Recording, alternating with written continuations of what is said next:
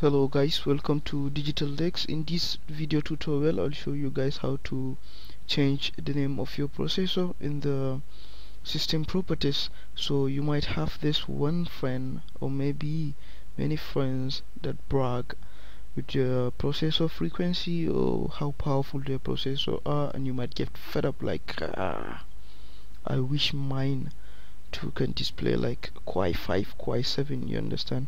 So but please make sure you do change to the name that does exist, please. So I'll show you guys how to change this. Let me show you my current processor name and frequency. Okay, here is my system properties here. As you can see, my processor frequency is Pentium R dual core CPU T4200 at 2.0 gigahertz frequency.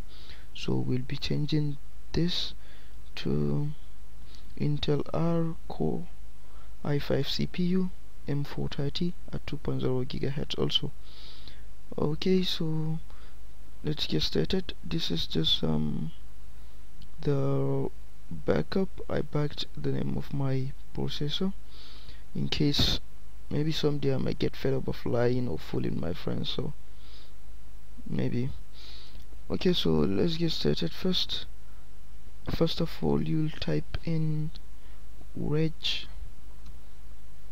edit in the search bar, the Windows search bar, please. Okay, after that click on this to run the command. Click on yes, then extract HKey local machine on the computer, then expand hardware, then expand description, expand system, then expand central processor. Okay, then expand central processor, then click on 0.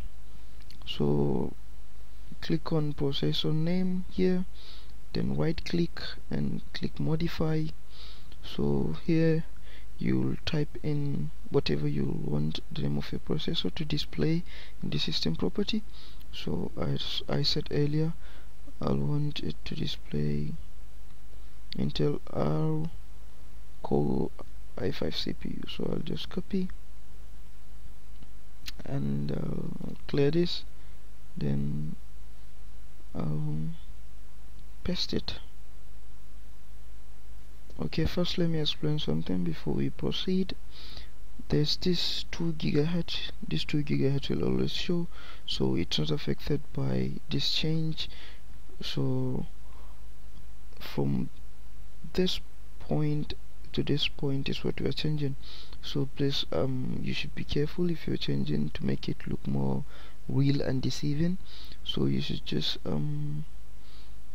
type in a frequency the same as that of your PC. So the frequency of my PC is 2 gigahertz dual core, so I'll prefer to use Core i5 2 gigahertz also to make it look cool, you understand? Okay, so then after typing the name whatsoever, you can decide to make it Core i7, but I think I'm okay with Core i5. So just click on OK, exit the registry editor, then let's view our system property again. Bam!